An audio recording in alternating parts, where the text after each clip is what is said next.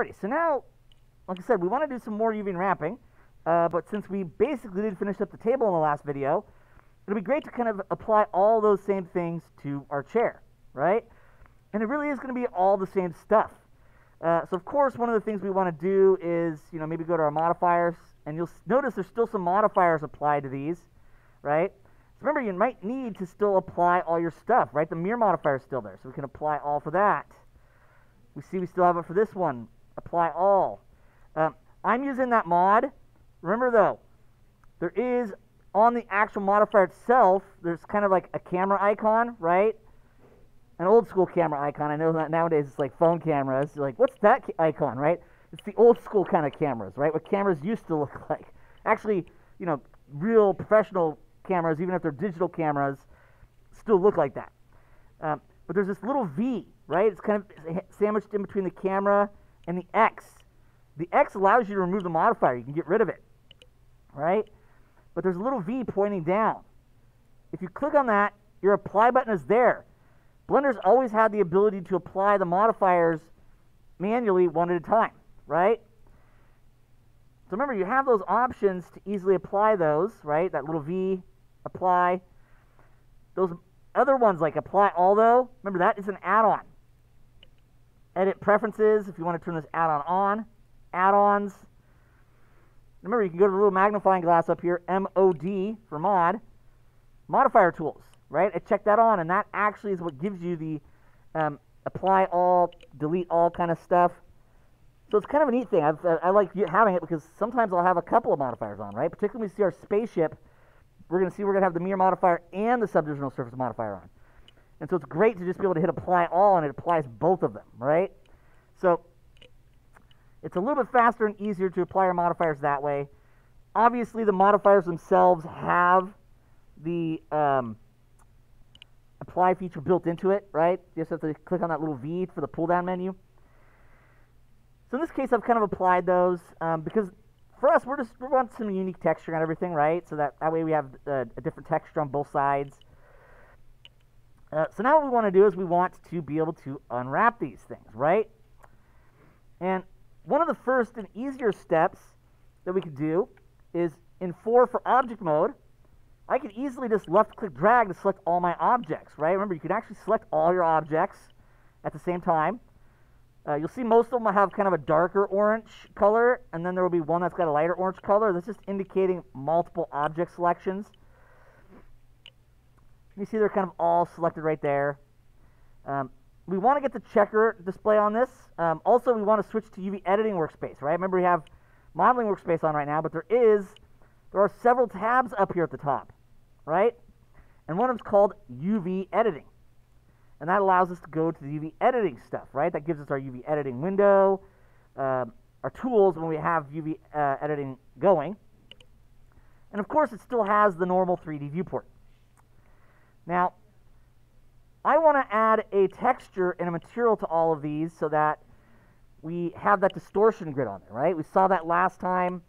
And the cool thing is it gets us a little bit of exposure of how to create textures, right? We're eventually going to paint textures on later lectures for this, but right now we're just applying kind of that UV grid texture. So remember, in the Properties menu, right, so remember we have our outliner up here on the top right, and then the kind of bottom right side is your properties for all these different things, tools, rendering, modifiers, materials. And at the very bottom, we have kind of those reddish colored, kind of red salmon colored little ball and what looks like a checkerboard square. These are related to materials and textures. That reddish ball at the bottom here is your material, right? And you'll notice that when I select all of these and I go here, there's no material there, right? You can, of course, assign a new one. Remember, there is that little kind of whitish checkerboard ball right there, right? You'll see it's kind of in a couple places, right? It's basically the same icon as the red one, except it's white. And you'll actually kind of see the EV kind of material viewport display option up here is similar icon. So those are all kind of related, right? In terms of being related to material stuff and showing you the materials things. This just happens to be displaying all the materials properties on the mesh. And it's actually awesome. You can use Eevee, and Eevee's a pretty awesome real-time renderer. When we see texture painting later on, we're going to see it, and it's quite cool. But I'm going to go to the little white ball right here, click on it, and you notice the material is in there. It's just that this wasn't assigned to all these objects. So by selecting all of them, and then actually clicking on this little kind of white checkerboard ball right here, it's right next to new. Remember, it's all part of the red ball down here. I just click on material, and what it does is it assigns that material to all the objects. So now when you select these, did do it to that one. So in this case, we actually do have to do it one at a time, unfortunately. Thought we could do that. But we can just go in here really quickly and just kind of make sure to click on the object, click on that little white ball there, pick the material. And now all of them have that same material. So whichever object they go to and plug in the uvgrid, it'll be on all of them now, right? So you do have to make sure to kind of select your objects, click on the little white ball here, pick material, and that's the kind of default material that Blender has that's on stuff. You can create your own new ones. In fact, when we get to texturing later on, we'll create separate materials for each of these objects that are different, that will have different textures plugged in, but we don't need that right now. So of course, with the red ball on, and the object selected and the material applied, you see you have all these controls right down here, right? And it's the principled BSDF texture, or material. That's actually kind of a high-end material code nowadays. That's, I want to say, I think Pixar developed it. That's quite a nice kind of core default material. You'll see some variation of it in a lot of packages nowadays, right? So by default, Blender's materials are quite good. And it's kind of got just about all the major controls in it. So in this case, at the very top, we want to go to base color, right? See, there's lots of properties in here: base color, subsurface, metallic. We'll see that a little bit later on this term. We see how we can pick colors, turn the values up and down. So you can do a lot with materials that has nothing to do with the texture. In this case, though, I do want a texture. So you notice these little dots in front, right? And we've kind of talked about this already before, but I want to spend even more time talking about it right now. These little dots, and some of them are gray, some of them are purple, some of them are yellow. Those will let you, when you click on them, plug something into it. You can actually attach something into there. So if I click on the yellow dot for base color right here, it brings up this menu. And there's lots of things you can plug into it. We just want an image texture. So we just move our cursor over to the image texture option, right? And then all of a sudden you'll see now there's more stuff here, right? There's linear flat repeat. You can see that there's an image texture name in here. And it automatically opens this up, and you see there's open. So technically, if I had an image from outside that I just wanted to plug into here, I could. But in this case, I want to create a new one, right? A new one. So I click on that, and we can give it a name. Let's call it UV. You can give it a resolution. I think the 1024 by 1024 would be good enough for us, but you could actually type in larger numbers. It's kind of one of the things I wish Blender had was presets. A lot of packages will have a preset, 1024 by 1024, 2048 by 2048, 4096 by 4096. But the preset's basically either half or double, right? So if you wanted to kind of go to the next accepted resolution, you could just double the 1024, right? Do it 2048. We'll leave it 1024. Generated type. This is important. Blank would allow you to create a blank new texture to work with and paint on. So we will eventually see that when we do more texturing later on. But right now, we don't want our texture to do that. We want it to be a UV grid. So I click on generated type blank, right? And if I click on that, it's got a couple of other options. There's technically a color grid if you really want to use that. I like UV grid. It's just a little bit cleaner and simpler. But UV grid. We hit OK. And now there is a texture plugged into UV grid, or into base color. Now remember, we're not seeing it because these display ball types here, right? And if you're in UV editing workspace on a small monitor, you might not see them because this window's bigger. Remember, you can put your cursor over the divider between the windows and left-click drag to the left or right to make them bigger or smaller. And that'll often let you see more stuff here. Remember, there's wireframe. right? There is shaded, and then there is material preview. And that really just means Eevee, and it's going to show all the texture effects on there.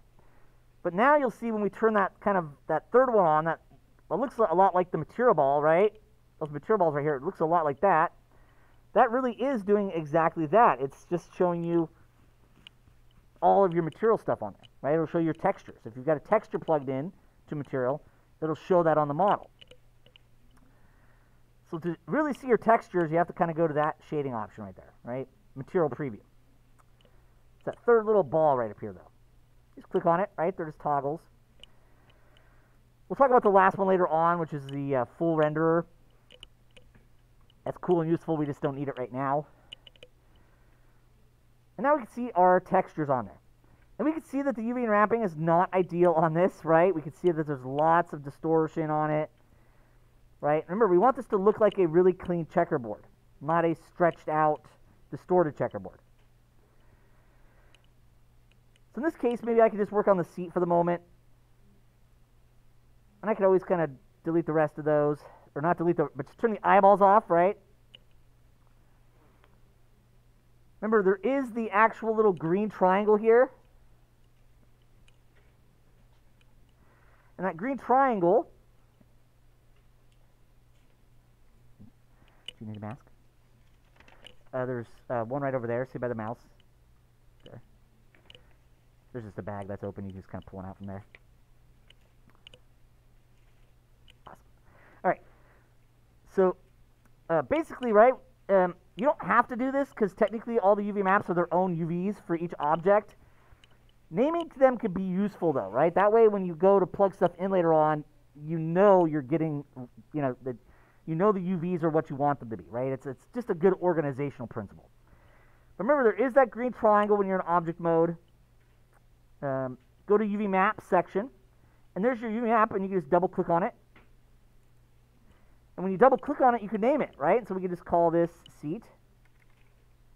And now we've got a name for the UVs on it. And remember, to set up UVs, we go to 2 for edge mode, right? We go to 2 for edge mode. Now, if you want to, you can, of course, quickly turn off your material preview to shaded just to see the texture without it. And all we really have to do at this point is make seams, right? And remember, seams are edge loops, right? They're edge loops. So 2 for edge mode, right? Because we're using industry compatible. Remember, Alt left mouse button rotates camera, Alt middle mouse button moves camera, Alt right mouse button zooms. Never hurts to remind you of those sometimes. And I'm just going to double left click, right? Now in this case, you see how it kind of will stop at a 3-star, a vertex with 3 edges coming out. So you'll probably have to go shift double left click, shift double left click, shift double left click, right? Because remember, double left click, you know, double click with your left mouse button selects edge loops when you're in edge mode, but shift adds to selections, right? And then, of course, I can right click, because that brings up my edge context menu, mark seam. Now that'll actually probably work pretty well for us. So with that one seam, I could then maybe go to, in this case, maybe I'll just do Control A in edge mode, go to UV, unwrap, and you'll notice how you don't even have to be in face mode to unwrap. I'm just in the habit of going to face mode to unwrap. But you just have to select all. That is important. When you want to unwrap whatever selection type you're in, you need to select all for that object so that it knows to unwrap those polygons, right? So making the seam isn't enough. You make the seam, then you select all, and then you hit UV unwrap. Now, of course, if I turn my material preview on, we can see that overall did a pretty good of giving us a low distortion UV unwrap, right? You might have a little bit of distortion right here, right? But honestly, that's going to be pretty acceptable. That'll work pretty well. We're going to do 3D projection painting anyways, and that can compensate for distortion somewhat. If you needed to, you can always add a few more seams to help it out, right? Sometimes I have found a seam like this can help, right? So if I double left click on that seam, shift double left click on that seam, Maybe shift double left click on these seams right here. Although maybe actually this one should probably be a little bit different. Oh, let me undo. But if you need to, you can always mark a few extra seams, right? Right click, mark seam. I'm going to go through here, just kind of add a few there. Mark seam. Let's remember, double left click. Shift double left click. Maybe a shift left click there. Right click, mark seam. You can always add a few more seams in here. In fact, I might not even need these, right? I kind of feel like I won't need those. So if you want to, you can always go back and select those. Right click, clear seam, right? So you see how you could actually get rid of seams as well? Just by selecting the edges that are marked red, right click, clear seam. Now I do Control A to select all, right? But it is in the select menu, select all. I can then go back to UV, unwrap, and you see how it did actually handle those corners better and give you lower distortion. So sometimes you just add a little bit of an extra one up here just to kind of let it open up the sides a little bit more, right? It doesn't bend those quite as much. That can cause a little bit of that distortion. The distortion was pretty minor, so it really honestly was not going to cause any real problems with texturing, particularly if you 3D projection paint, which is what we're going to primarily rely on. But if you do want to get a little bit lower distortion, you might even add like some little partial seams, right? Some little partial seams. Now we've got some good low UV distortion on that. You will notice that we probably are missing some texture space here. This might be one of those things that where we could join some objects together later on, right, to maximize the space a little bit better. That is a lot of texture space not being used. So I'm going to go to 4 for object mode. And I think I'm going to turn on the headrest. Let's do the headrest really quick. So turn the eyeball on for headrest. I can go to 2 for edge mode. Remember, you can leave the material preview on, right, for doing UV seams. I'll probably name this, right? Remember that green triangle brings these up. You can click on UV maps, double click on that to name it, call it headrest. If you don't name it, though, you're okay. You can name it later on. It's not going to really have that much of impact on anything. It's more an organizational thing, right? So 2 for edge mode. And of course, I could go in here and I could just add some edge loops, right? Double left click, shift double left click, shift double left click. You see I'm kind of adding this around the back here. Shift double left click. There is that last little one, right? Usually you don't want a little gap like that, so I'll kind of finish this off by shift single left click on those. Right click, mark seam. So now we've got a seam there. And now we might just want to help this a little bit just by kind of doing those little kind of extra seams here, right? Double left click, shift double left click, right click, mark seam. Right, double left click there, shift double left click. Remember, F will frame selection, right? So it zooms in on that. But you notice how I was kind of already getting my camera rotate, was already centering on it? Remember, that's a preference, a really awesome preference. So even though you have F for frame selection, F for frame, right, which will automatically zoom in and set your camera rotate on whatever selected, if you go to Edit Preferences, Navigation, there is something called Orbit Around Selection, which is awesome. Whatever's selected, your camera will automatically orbit around. Not only do you see that's useful for modeling, but that actually works for sculpting and painting too. So wherever you last sculpted or painted with your brush, will actually do that also. So it's actually really, really cool. I love having orbit around selection on. It is a preference though, right? You have to turn it on. Edit, Preferences, Navigation, check on orbit around selection. But once again, right click, mark seam. You see how it's really the same stuff again and again? We do tend to kind of take advantage of these corners here though, right? I'll double left click there. Shift add, double left click there. Right click, mark seam. Because remember, seams are just edges and edge loops. That's all they are, right? So now we have those seams marked. And I can do Control A to select all, right? Remember, there is a quick key for select all. but it is in the select menu, select all. I can go to UV menu, unwrap, right? And that's in the UV editor itself over here. That's why we're in the UV editing workspace. UV unwrap. And there we go. You see that it actually did a pretty good job of unwrapping that with pretty low distortion. There we go. And you notice this actually packs and takes up a good amount of space, so I think we'll probably leave that alone for now. I think the next video and the next lecture we'll kind of finish this off. We'll start to kind of explore unwrapping some of the other stuff, right? So there's probably still going to be a couple more days of UV unwrapping videos. But I think that's great for kind of a third video for us to kind of get it going. All right, so let's go to File, Save As. Always good to kind of rename some of these things, have a couple different versions of your files. I'll call this chair UV. There we go. Save As. And I think we'll stop there.